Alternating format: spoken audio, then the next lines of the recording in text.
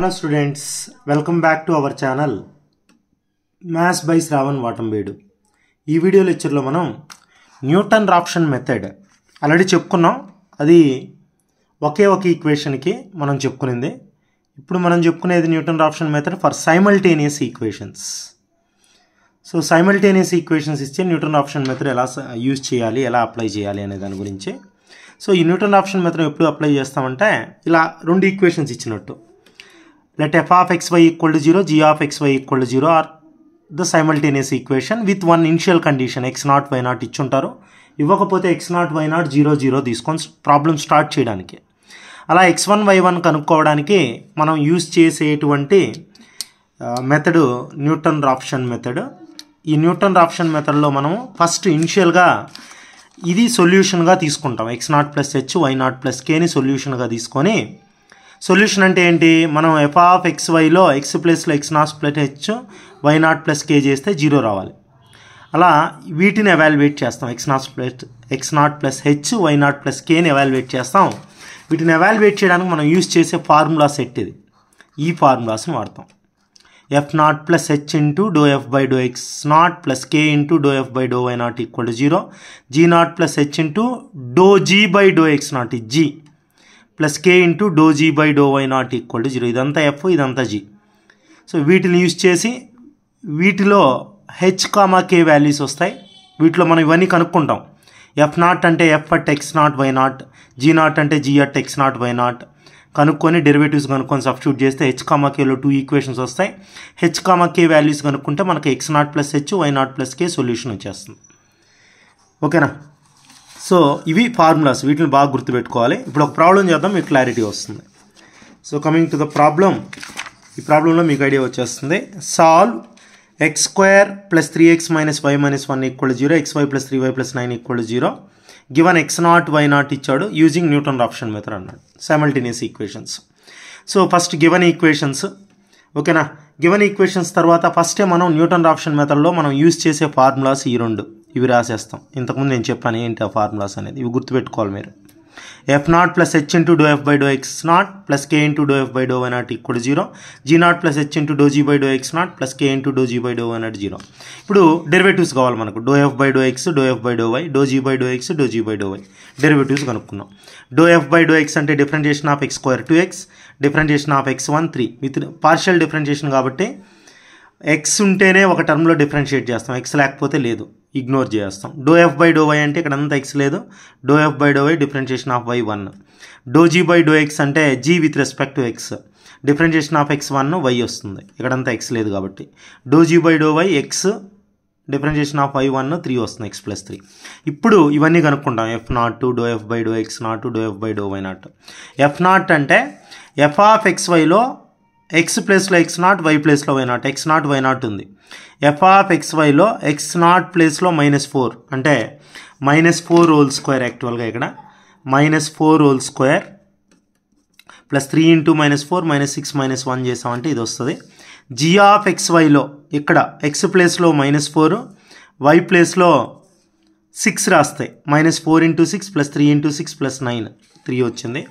Do F by do x0 అంటే do F by do ఎక్స్లో do F by do X, ఇక్కడ X ఉండే దగ్గర -4, వై ఉంటే 6, వై లేదు, 2 ఇంటూ -4 ప్లస్ 3.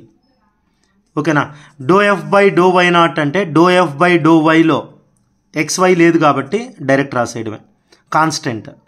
అలానే do G by do x0 అంటే డో జీ బై డో ఎక్స్లో వై ఉండే దగ్గర 6, do G by do y0లో X ఉంది కాబట్టి x0 దగ్గర మనం ఎంత రాస్తాం, -4 రాస్తే -4 ప్లస్ 3. ఇప్పుడు ఈ న్యూటన్ రాఫ్సన్ మెథడ్ కన్వర్జెస్ అవ్వాలంటే, సొల్యూషన్ కనుక్కోవాలంటే కంపల్సరీగా ఈ కండిషన్ సాటిస్ఫై అవ్వాలి. Jacobian of F comma G should be not equal to 0, then convergence criteria satisfied అంటాం. Jacobian of F comma G అంటే ఇది. G of F comma G అంటే do F by do x0 debt do F by do y0, do G by do x0 do G by do y0 equal to, ఇవి మనం కనుక్కోండి. Do F by do x0 do F by do y0 -1, do G by do x0 do G by do y0.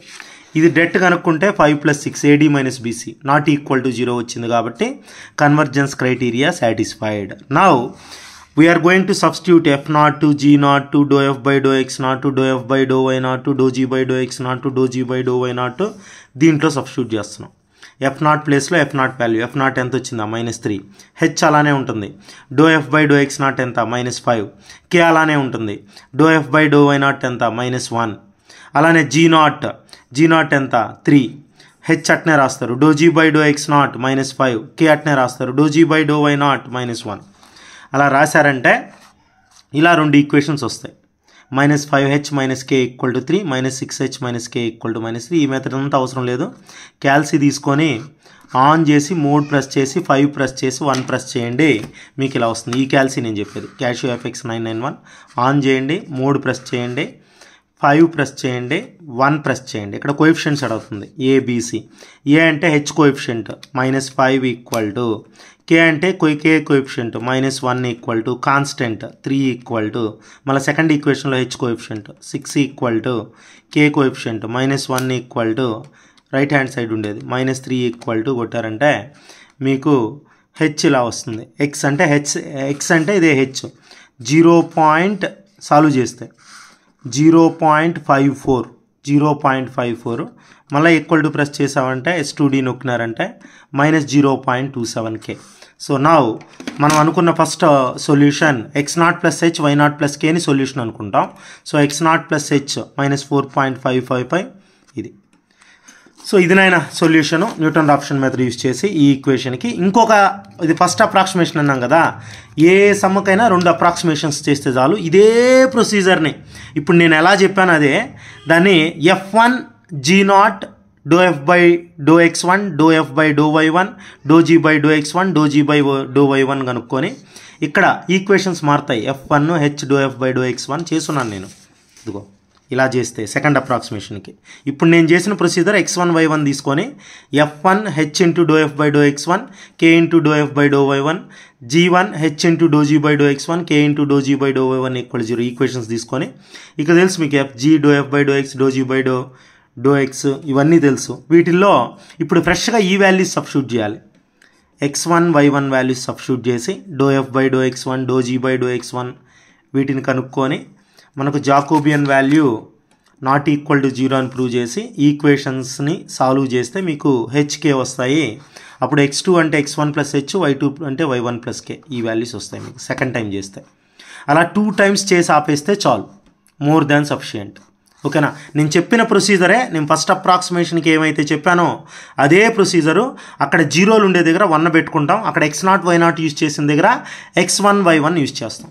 So ఇదినైనా ఒకవేళ మీకు క్వశ్చన్లో కానీ x0 y0 ఇవ్వకపోతే 0 పెట్టుకొని చేయండి. ఒకవేళ 0 పెట్టుకొని చేసినప్పుడు hk కూడా 0 వస్తే కొద్దిగా ఇంక్రీజ్ చేయండి, 0.2 0.2 తీసుకొని x0 y0ని ప్రాబ్లం చేసుకుంటూ వెళ్ళచ్చు. ఇవి ఇంపార్టెంట్. ఈ equations Newton Raphson method simultaneous ఈక్వేషన్కి ఇవి ఈక్వేషన్స్ నాయన, వీటిల్లో సబ్స్టిట్యూట్ చేయడమే.